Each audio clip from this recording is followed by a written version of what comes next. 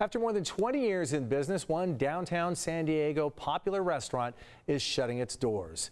Indigo Grill in Little Italy is one of a number of restaurants throughout San Diego County that have recently announced their closure.